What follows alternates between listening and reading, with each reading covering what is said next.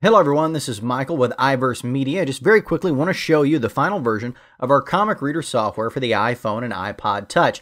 You can see here we have several different comics that are going to be available in November in the iTunes App Store. We can select one, and here we go. You see, just like the original application, you can slide from onto the screen and read the comic very easily and very quickly. You can slide, and again.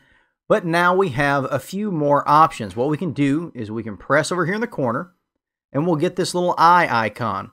And we can touch that and then we're going to get some different things. We're going to get the copyright information and a slider that is going to let us slide quickly and easily through the entire comic. We can slide from the beginning to the end because these are full comics, so there's a lot of screens to flip through. But in addition to that, we also have page transition. We have slide, fade, and curl transitions, which you can see right down here.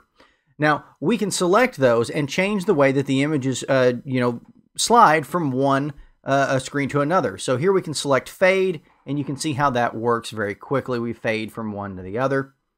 Now, we can go in, and let me show you curl real quick, because curl is actually my favorite. So here we are with curl, and you can see it slides, and we see a page curl.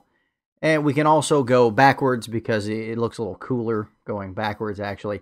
And if you want, you can slide back to the very beginning of the comic to go back to your cover as well. And it will also save your place when you exit out of the application. That's how it works. We hope you guys like it. If you're a creator or a comic company that would like to talk to us about bringing your comic to the iPhone or iPod Touch with our reader, you can do so by contacting us at info@iversecomics.com.